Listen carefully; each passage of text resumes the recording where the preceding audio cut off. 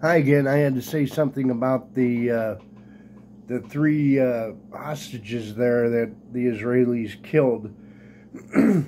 First, I have to explain what Israel represents, and or the defiance.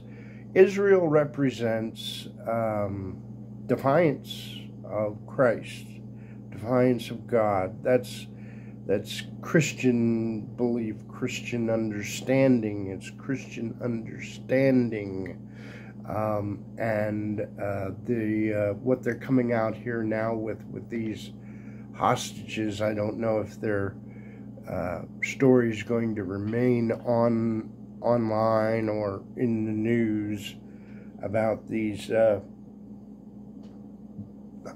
mistaken hostage killings. And they're calling it an unbearable tragedy, but there's only 3 of them, and that's a very significant number. So if I can be as clear as I can be without implicating things that I shouldn't because of their political value in the religious realms, I'd really want to try to be careful if I could, but